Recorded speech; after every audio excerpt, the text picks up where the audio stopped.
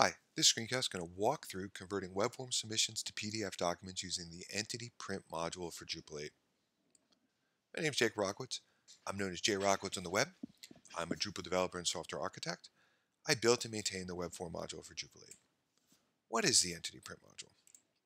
The Entity Print module allows you to print any Drupal entity to PDF. The Entity Print module is a lightweight module which has full test coverage and is ready to production use. I think this is really important to state up front. It's included on the project page because it indicates that the Entity Print module works out of the box and does exactly what you'd expect it to do, and it's a high quality module. And specifically about the Entity Print module, it's maintained by Ben Doherty, Benji, and provides an API to generate PDF documents, and it's configurable using the field UI and display modes.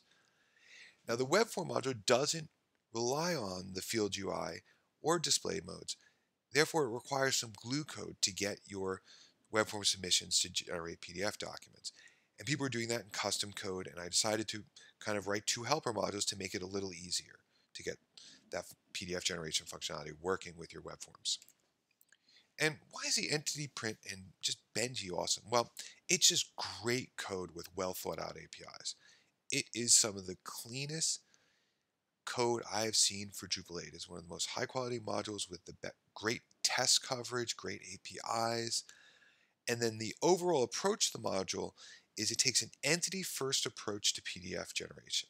What that means is it takes any entity on your site, let's talk about nodes or webform submissions, it takes the entity and converts that to a PDF document. Compared to other PDF generation modules in Drupal, where it will take the browser's print style sheet page and, for lack of a better word, slam that into a PDF document. And there's a lot of limitations to that. You're jamming all this extra CSS, styles, and media queries into a PDF document. It has lots of issues and bugs. This is a very clean approach. It's a dedicated template, dedicated style sheet, generates a PDF document.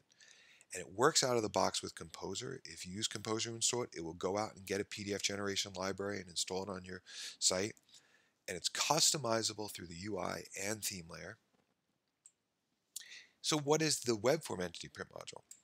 Well, the Webform Entity Print module allows site builders to download, export, and email PDF copies of webform submissions.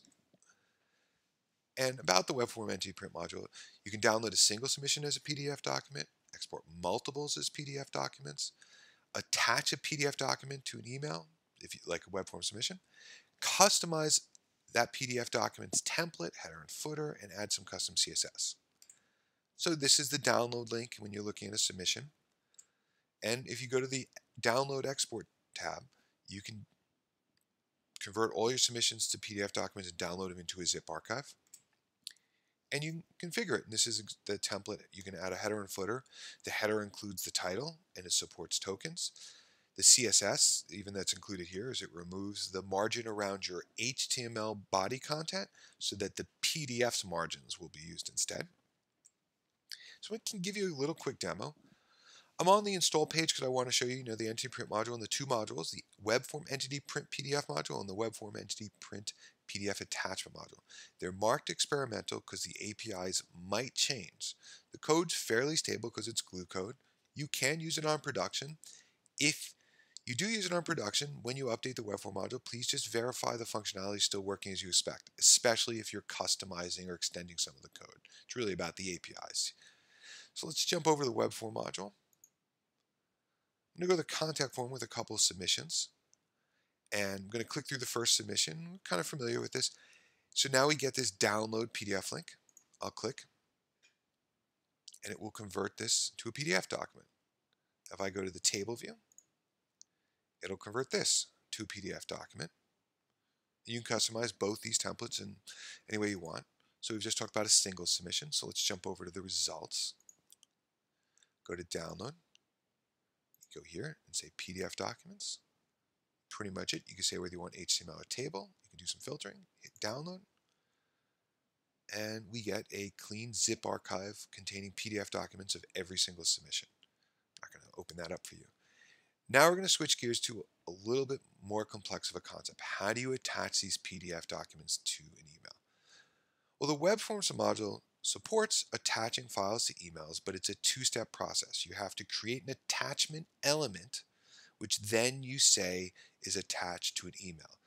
This abstraction makes it more flexible because by providing a dedicated attachment element, you can customize it easier. Then you can't really just have a checkbox that say, yeah, stick a PDF on this email. There's more to it than that. So let's walk through creating the attachment document. And by doing this, I'm going to go to Build. And the whole concept of attachments in the Webform module is well documented, and there's a dedicated screencast for it. I'll walk through these four pretty quickly, and I'll talk about the token and twig. This is a way of generating dynamic files that are associated with a Webform submission. So you can say, here's a perfect, pristine print version, like not print, but like here's a receipt for this submission, and you can use tokens or twig to generate it, and it's a dedicated URL document that can then be attached. The attachment URL works in a way of you're just pointing to any URL on any server. So the example would be if you had a privacy policy on your server and you wanted to include it in an email, you'd put the privacy policy's URL in, and that would be attached to the email going out. Now for PDFs, let's look at this. It's fairly simple. We can call this PDF. We're not displaying this PDF. It's more like background information. It's an element associated with the web forms, but it's not something that needs to be displayed. You can display it, but let's just call this contact.pdf. Okay. You can say the view mode. We can switch it to HTML. I'm not going to go through all these settings, but I'm going to hit save. It's added here. I want to emphasize it's not added to the form or when you preview the submission. It is added when you go to results and you scroll over. You're going to get, whoops, sorry about that. You get this column. And there's our contact, and we can click. And we get our little PDF document. It is the same as going to here and doing it. But why we did this is now we've created this relationship. We have this PDF document tightly associated with our data. Then when we go into our settings and go into handlers, let's do the notification. We're going to hit edit. Scroll down here and you could say include files as attachments. The PDF is going to be included. More importantly, when you're debugging this, it's nice to turn on debugging. So we'll turn that on. If I hit show, you're going to see the settings right here. Debugging, attachments. I'm going to go over to the test tab. I'm going to hit send.